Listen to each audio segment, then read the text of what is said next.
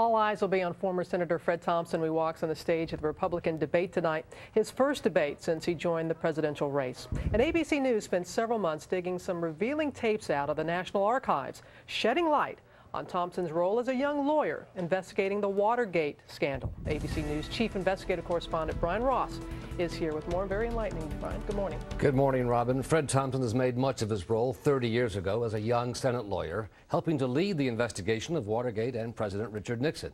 But a much different, less valiant picture of Thompson emerges from listening to the White House audio tapes made at the time as President Nixon plotted strategy with his aides in the Oval Office.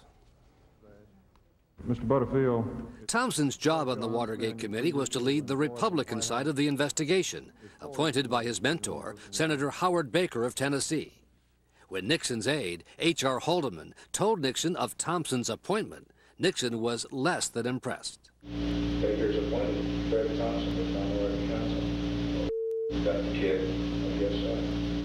Nixon worried that Thompson's Democratic counterpart, Sam Dash, would outsmart Thompson. Dash is too smart for that kid. Sure. As the investigation picked up speed, Nixon grew increasingly concerned about Thompson standing up to the Democrats. Speaking here with his then chief of staff, Alexander Haig. He's talking to Fred Thompson. I said, you're not telling us so. Fred Thompson, who is he? He didn't say anything. Weeks later, Thompson was still being described in the Oval Office as not very smart, but at least beginning to play ball. Our approach is now, we've got a pretty good rapport with Fred Thompson. He came through Pine Forest this morning. He's very smart. Not extremely so, but he's friendly. A few days later, White House aides are heard saying that Thompson will be even more helpful than his boss, Senator Baker, and that Thompson agreed to secretly help undercut the credibility of White House whistleblower John Dean. They finally got him under oath. Thompson will work with us so that... Does he realize that Dean has some problems? Oh, yes, sir.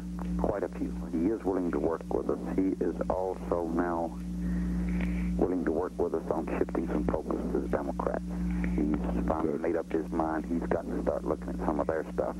It was the equivalent of, two prosecutors, because supposedly this was bipartisan, knowing about something, and one of them going behind the scenes to tell the person being accused what the witnesses were saying about him. He's willing to go, pretty much the distance now. And he said he realized his responsibility was going to have to be, as a Republican, increasingly. 2 months later, Nixon resigned, and Thompson would later take credit for helping to reveal the secret White House taping system that led to Nixon's downfall.